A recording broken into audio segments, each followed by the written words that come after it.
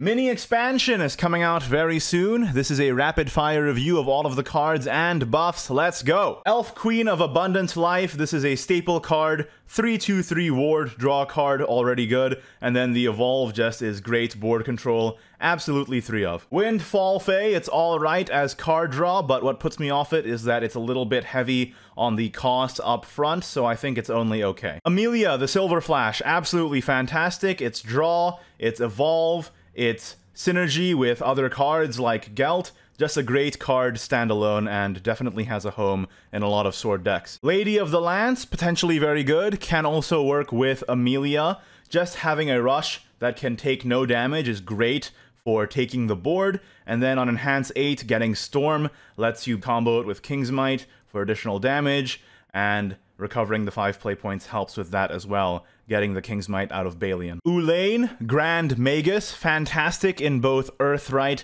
and Natura Rune. I mean, particularly the third effect here of dealing 3 damage to all enemies is fantastic. Formbender, pretty good tech, being able to transform something without any conditions really, and on a solid body for 3 as well. I think way more valuable in Arena than in Rotation, but in Rotation still just a solid tool you can slot in case any amulet strategies are a little too tough for you to deal with otherwise as Runecraft. Being a spell boost card means you don't whiff with Daria if you use this as well. And defensively, the Eldritch Chimera can also be useful in some circumstances. Jerva! My first thought was that this is a meme, but it's actually not bad because the evolve effect lets you clear the board a little bit as well.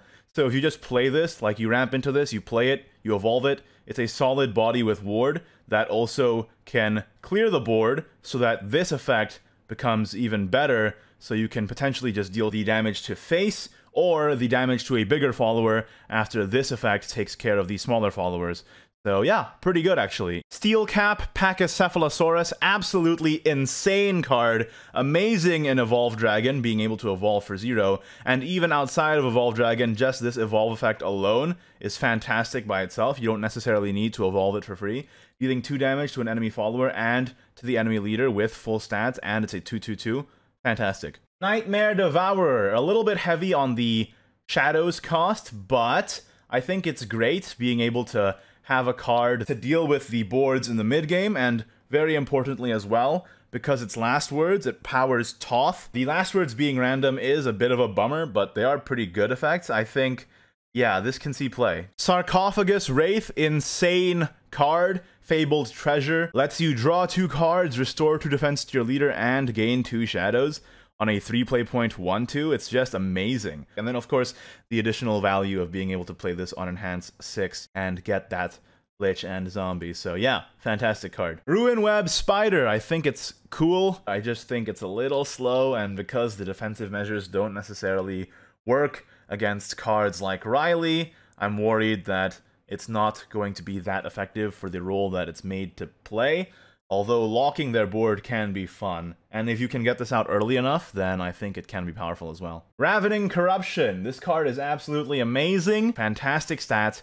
fantastic fanfare, fantastic persistent effect that helps you throughout the whole game. Garuda, Wings of Paradise. I'm very happy to see Garuda back. He is one of my favorite cards. This looks like the beginning of a new archetype or a comeback of Natura Havencraft, and frankly, I'm all for it. Sweet Wing Seraph, 2/2/2. It's alright. Helps with Natura Havencraft, works with the Garuda. Other than that, maybe in the future, if there's more impactful amulets that Sweet Wing Seraph could help enable later, who knows? Bearminator! Not only is it the best name in the mini expansion, but it's also one of the best cards in the mini expansion. This thing is absolutely nutty, fantastic with Natur al Machinus, and it's also a dual trait. Deal bajillion damage. This card is just insane. Laser Shell Tortoise, the card I revealed, I think it's fantastic with other cards like Bearminator or the Furies that you can get off of Rebel Against Fate. So it's not good on its own, but it's good with a partner. And finally, Myth Cleaver. I think it's just a bit too expensive. I think it could be great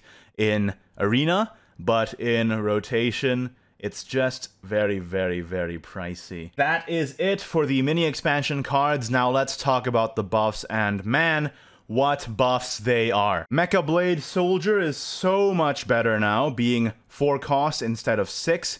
Makes it way better on evolve when you're going second, being able to just retake the board, makes it easier to combo with Johann, makes it easier to play after drawing a Grayson. Johann also got a pretty big buff here, way better as a payoff for destroying a bunch of Machina cards now, actually being able to trade with this, and also the fact that this now gets buffed for Regal Wildcat damage is just fantastic. I think the biggest buff out of all of these though is Ania. This new Ania is just absolutely amazing on 4. It's just insane. And then Colossal Skull Lord, so much better off of Fleeting Joy, not a dud against other Machina decks, and the damage is increased from 3 to 4. So yeah, that is my mini expansion card review. Thank you so much to my wonderful patrons. See you guys next time. Bye-bye.